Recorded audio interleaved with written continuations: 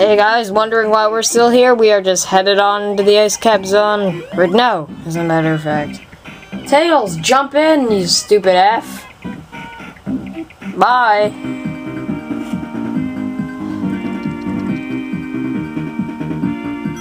This is pretty awesome.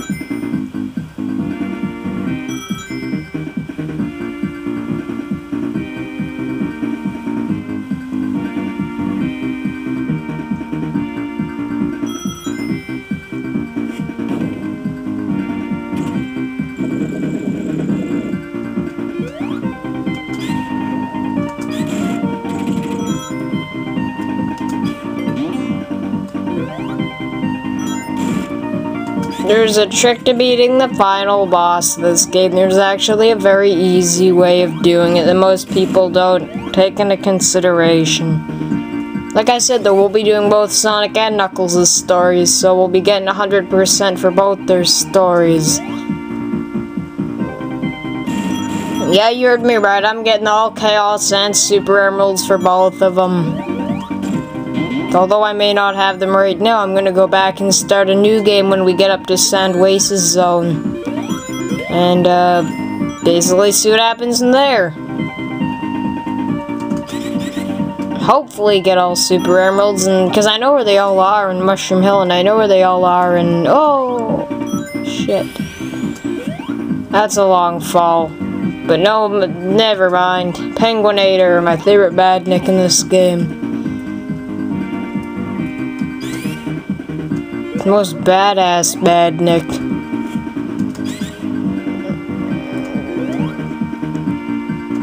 My favorite badnik is in Sonic 1 is Burrowbot. He reminds me a lot of Grounder from the old Sonic cartoon. I think I actually did have a badnik in Sonic 2 that was the same robot as Grounder but was red. If they actually called it Grounder or not, I have no idea.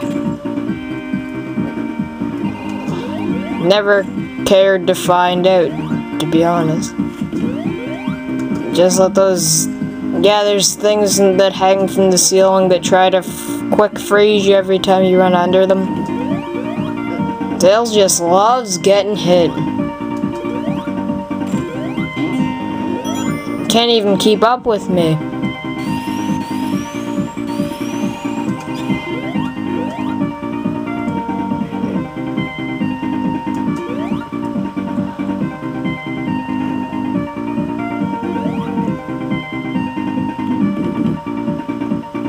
These videos will probably either go up tonight or tomorrow. I also saw a 3D engine for Mushroom Hill Zone, and it looks absolutely fantastic.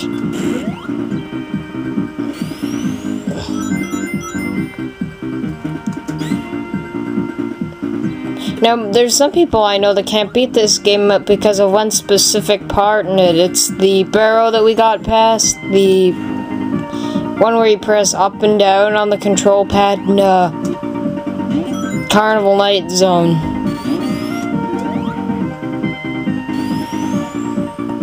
Damn, gotta get a spinning start, I guess.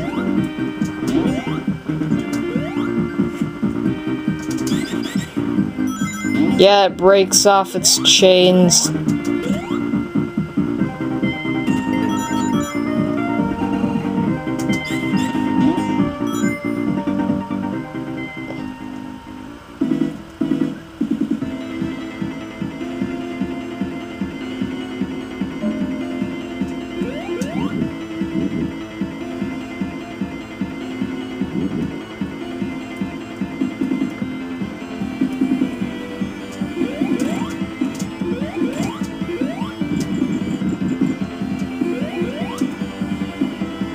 I don't care if we lose rings in this boss fight, I'm just savagely going at it right now.